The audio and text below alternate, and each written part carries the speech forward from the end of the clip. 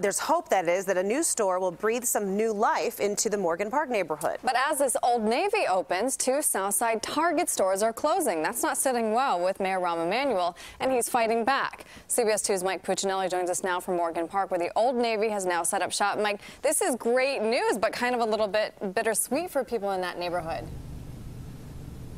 It exactly is, and that's because just as the folks here in Morgan Park were learning that this Old Navy was going to set up shop here in Marshfield Plaza right behind me, well, they were also learning the news that the anchor of this mall, which is located about 1,500 feet to the south of where I'm standing right now, was abandoning the neighborhood.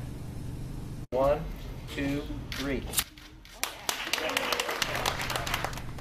That's what it looked like as Mayor Rahm Emanuel cut the ribbon on Old Navy's 1,000th store.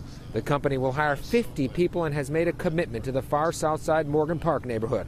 In addition to clothing deals for the mayor and anyone else who's buying, officials are promising great career opportunities for area young people. And Old Navy is moving in, just as Target plans to move out of the south side strip mall, taking with it 128 jobs. Target also plans to close its store in Chatham. Alderman Kerry Austin and Mayor Emanuel questioned the wisdom of that move while praising Old Navy. They're closing 2 African-American stores, but they're opening 2 in a Caucasian area, and they don't know the bottom line for them yet.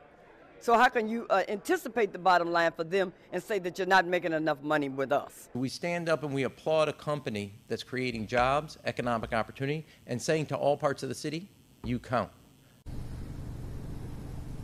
Now, Target says the stores will close February 2nd. The official statement said, in part, the decision to close a store is always difficult, and a store is only closed after it's shown several years of decreasing profitability, end quote. Now, the mayor has called the CEO of Target as many as half a dozen times to try and get them to reconsider that decision, so far to no avail. And tonight, Congressman Bobby Rush is actually holding a community meeting that will be at the New Covenant Missionary Baptist Church. That's on 77th Street. It gets underway at 6 o'clock. The stated goal, to save Target. Reporting live outside the new Old Navy store in Morgan Park, Mike Puccinelli, CBS 2 News. Marissa, Aaron? Mike, thank you.